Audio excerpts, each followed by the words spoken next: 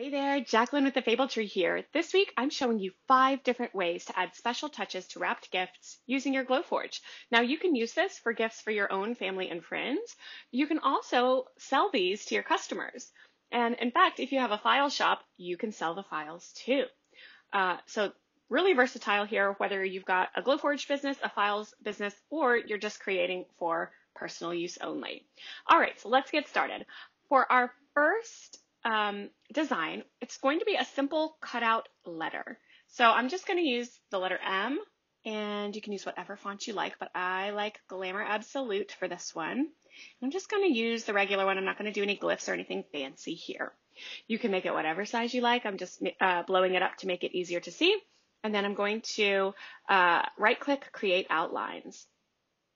Okay, at this point, we need a way to hang it, right? So I'm assuming that my customers or myself that I'll use some really thin twine, but if you're planning on using ribbon instead, make your hole a little bit bigger. So I'm going to start off with a 1/4 inch by 1/4 inch circle. All right, and then I'm going to come up and click Object, Path, Offset Path, and then I'm going to do a -0.07 offset. I'm going to go ahead and just change this to miter simply because that's what I generally use. And then you can zoom in, so select both.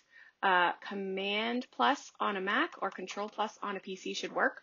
And since we added that offset last, it should be on top. So we can just select both of those, come over to the Pathfinder panel, and click to minus front. If you don't have that Pathfinder panel, it should be under Window, Pathfinder, and it'll pop up for you.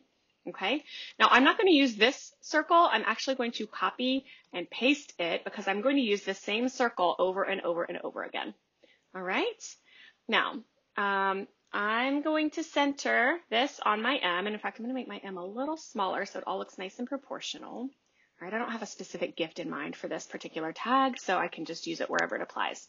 So I'm going to zoom way in.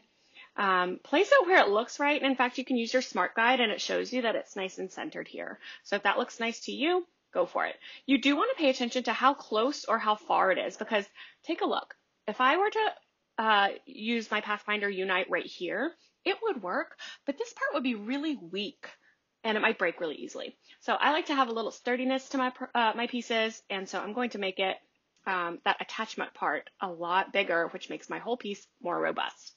When you've got your placement where you want it, and you can even use that align tool if it makes you happy here, but mine, I just use my smart guides, you can click to unite.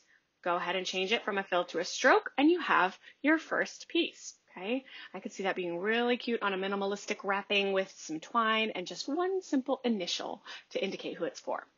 Okay, for our next one, we're going to do the word Mary. Now, obviously, you could do whatever name or word you wanted to, but this is one that has wide appeal for this time of the year, so that's what we're doing.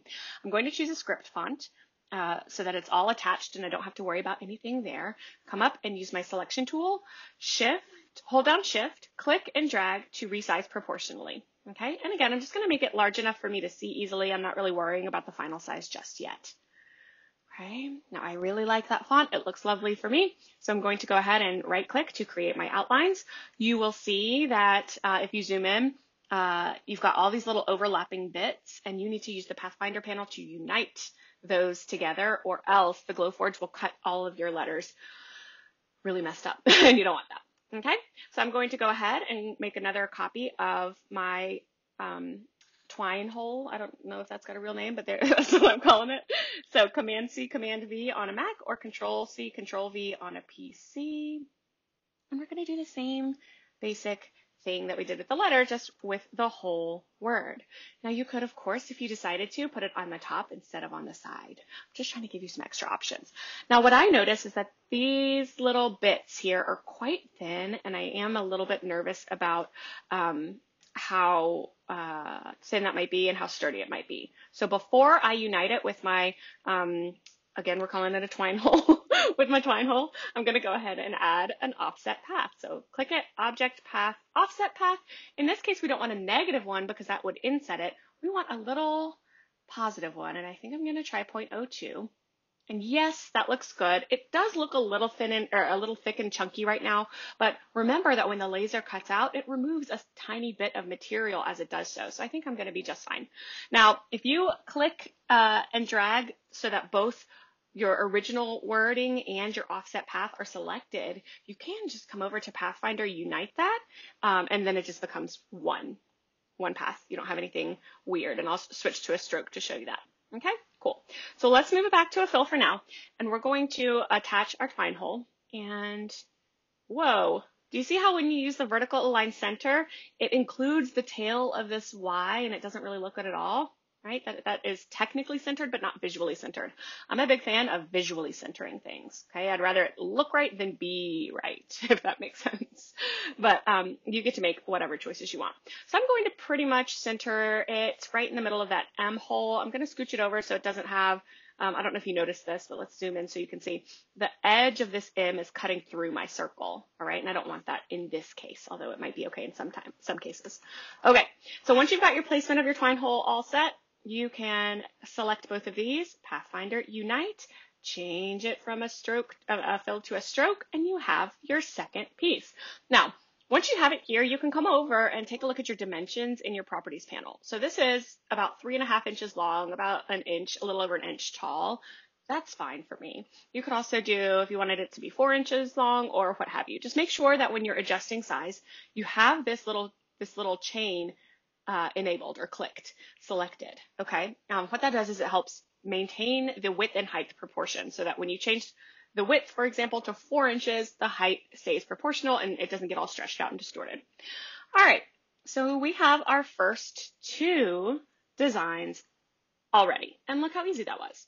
Okay, let's see what we can do next. So we're going to do words again. So I'm going to do, let's see here, fa, la, la, and I'm not going to do it in cursive, although you absolutely could. I'm going to use Wild Mango font. This is one of my favorite fonts. I really like that style, similar to the Glamour Absolute and all of those kinds. So I have several slightly different versions of this, and I love them all. All right, so we're going to do two versions of this one. We'll do an engraved one and a cutout one. So it's really easy to change from one to the other. So make your text, select your font, choose the size, and then right-click, create your outlines. Okay, now I think that is a good size to be getting started with.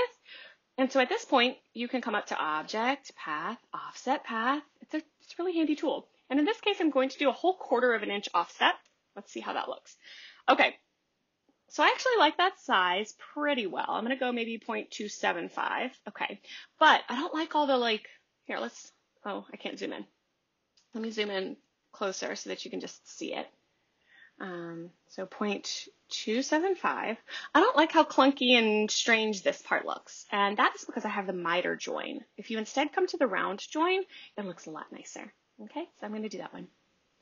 Before you click on anything, right now, all that's selected is just that new offset, and so you can go ahead and click your Pathfinder, Unite, and then go switch that from a fill to a stroke, and you can see that here we have a cut line around the edge and some engraved letters. Beautiful. Except, of course, we need a twine hole. So let's copy paste a twine hole. I'm really regretting not looking up that proper term before I started this. And here's another one where it doesn't look precisely perfect if it's technically centered. And so I'm just going to put it where it makes sense to me. And you can do the same thing if you want. Okay, so sorry, sometimes it takes me a minute to zoom to the perfect spot to let me put it exactly how I want it to be. All right, and so I'm going to scooch it down a little and in a little, and then once you have your twine hole situated where you want it, you can click and drag to select both of those.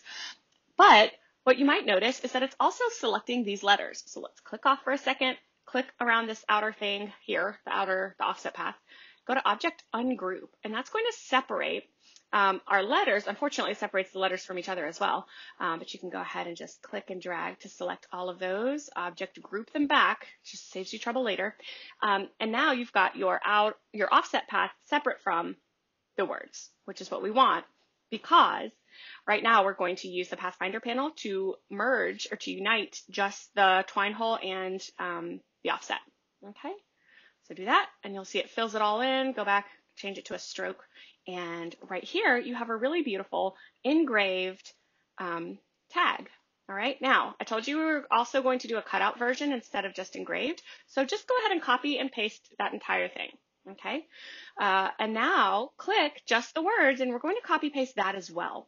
We're going to bring it down here, change it to a stroke. But look, it seems like there are some really, really thin spots that make me just a little bit nervous. So let's go ahead. Uh-oh, you don't need that.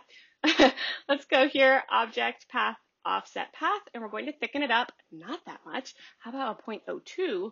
That looks better to me, okay? And so once you're happy with the thickness, go ahead and select it, both layers, unite it so that your original letters go away and you just have your offset remaining. You can, and I will, before I cut this, ungroup these and scooch them all together, but you don't need to watch me do that. Now, since we've thickened it over here, theoretically, you don't need to put a negative offset here, but I'm going to do it anyway because I like it. I like to be absolutely certain that my scored placement lines will not show. All right. Now, is this step strictly necessary? Couldn't you just delete these letters and just kind of freehand where that goes? Sure. But I'm terrible at eyeballing things, and a lot of you are too. So let me show you how I get around that. Object path. Offset path again. Are you sick of offset paths yet? I'm not. I think that they're lovely. But here we go. And I'm going to do a negative 0.02 offset and okay. And before I click off of it or click anything else, I'm going to come right up here, change it to a green color because that's what I use for scoring, and then swap my fill and stroke so that it is a scored outline instead of an engrave. Before I do anything else, I'm going to copy. So Command C on a Mac, Control C on a PC, or of course the edit copy here. And I'm actually going to just delete it. I'm going to do the same thing with these. Click, delete, do not copy. Don't copy it, okay? Because you need to keep what was copied before. And then edit, paste in place, okay? So now you have scored placement lines on a cutout backing, you have cutout letters, and you're good to go. I say you're good to go, but this little bit here is really going to bother me. So I'm going to zoom all the way into this. I'm going to select this weird little random spot. I'm going to use the direct select tool to do this and just get rid of whatever that one little stray point is, and I see it on my other L as well. Okay. You need the direct select tool instead of the select tool because if you use the regular select, it would select that whole letter. We don't want that. Okay, so just zoom in or take a look and make sure that there isn't anything else that is strange that might mess you up. Okay, now 2 more. Whew, we're getting there. Let's start with a rectangle shape.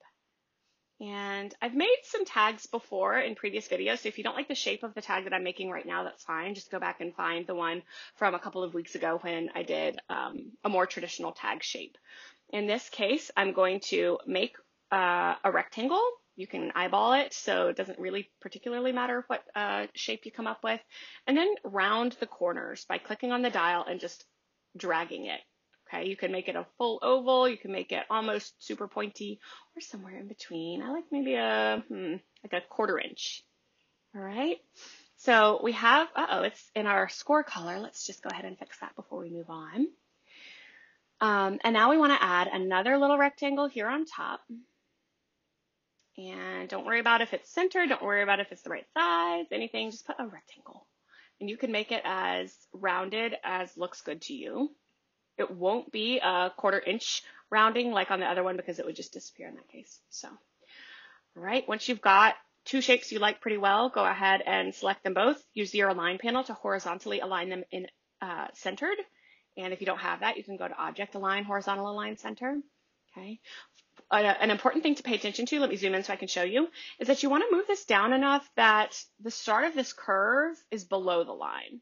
Okay, because otherwise it'll kind of scooch in and then out, and I don't think that looks nice. So you want it to be straight down, and we are at a good spot.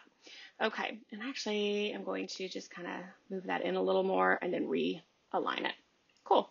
When you like that, go ahead and you can even do one more and move it up a bit, make it smaller, adjust it. Basically, you're stacking it to make a tag shape. Okay. Again, make sure that your curve is below the horizontal line. Horizontally align, center them all. And when you're happy, you can Pathfinder Unite. We are going to, of course, use our lovely twine hole that we already created. So we are saving ourselves time. And on this one, I'm actually okay if this circle gets cut off a little bit. I think it looks fine, and even a bit more traditional if it does that. But you get to make your own decisions about what things look like. So I'm okay with a cut off circle in this case. And we have a nice little sort of ornament inspired tag. Now I'm going to go ahead over to the properties panel, rotate this 90 degrees. Okay, you can also do that by going to Object Transform Rotate. And we're going to do, again, two versions here, but or you can do two versions here. I'm going to put a name, and I'm going to use Kindred font this time because I think it looks really cute for this style. And here we go. It doesn't have to be quite that big if you don't want it to be. I'm going to go ahead and right-click, create my outlines.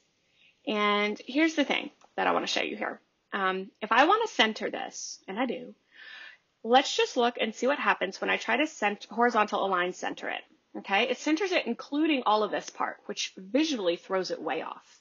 Okay, so I'm going to undo that because that looks terrible. And if you want it to be centered within just this part, you can do that.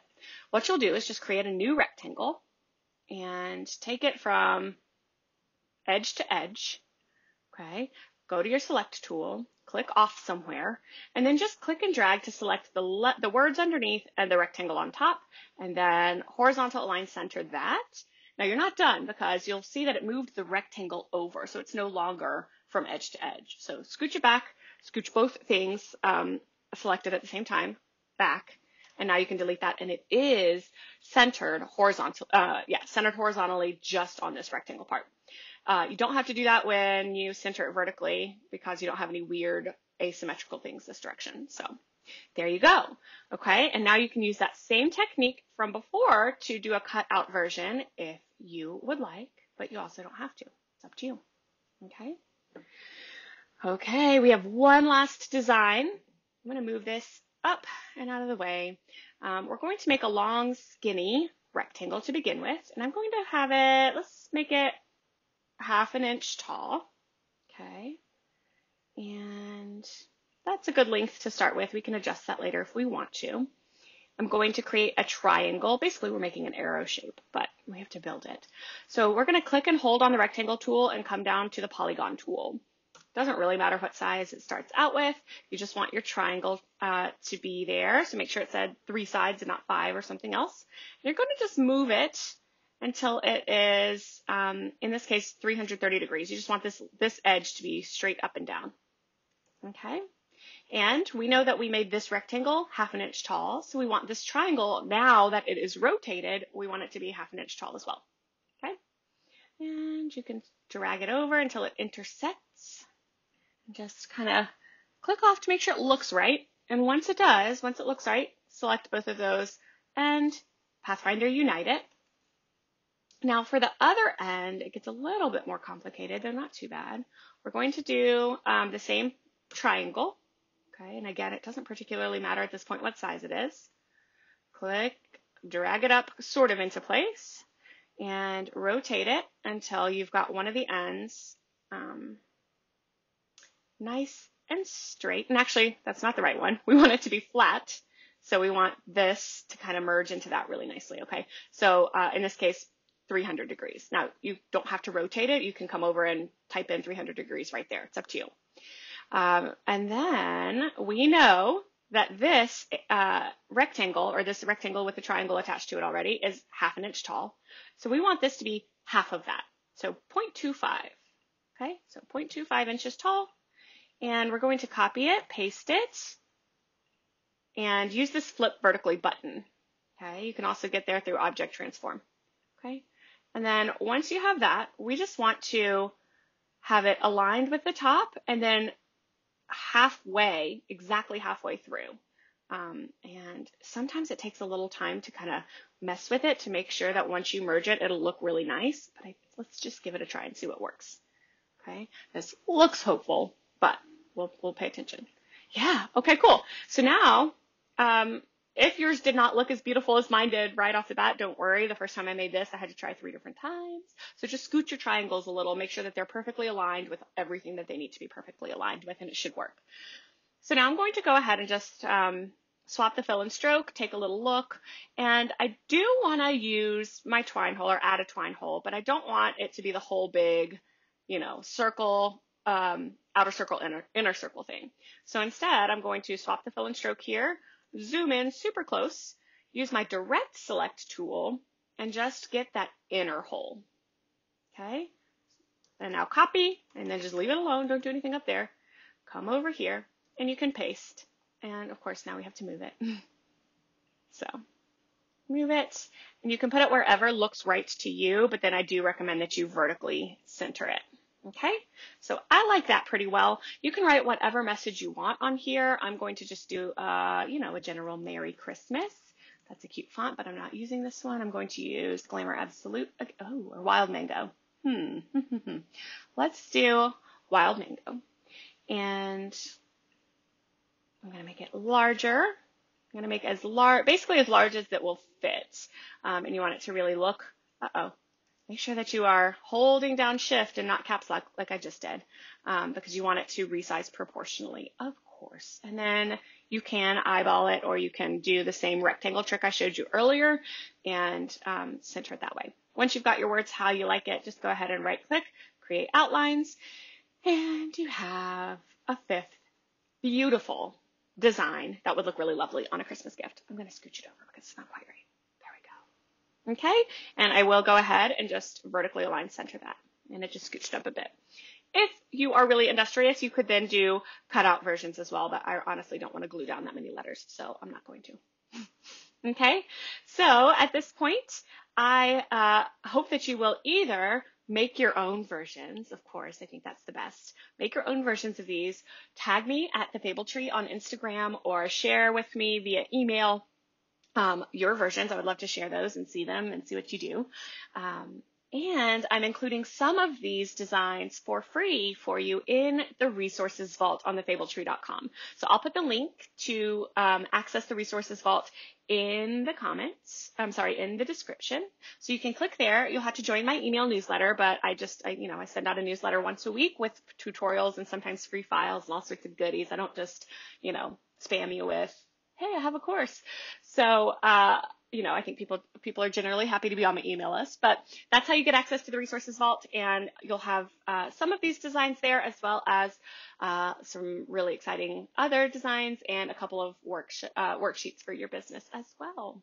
All right, so make sure that you go ahead and hit subscribe, sign up for my email list, get into that resources vault, send me a message if you have any trouble at all, and again, please, please, please share your pictures with me.